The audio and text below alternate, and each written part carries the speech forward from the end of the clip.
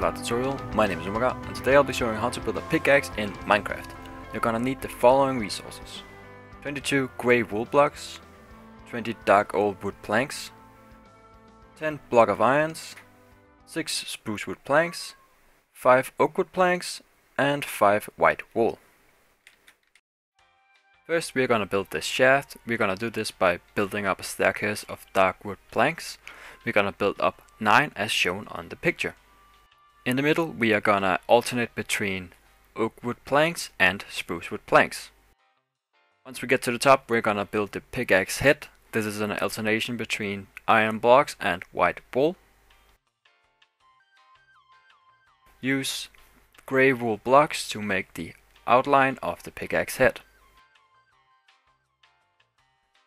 And as a finishing touch, build a square of planks at the top.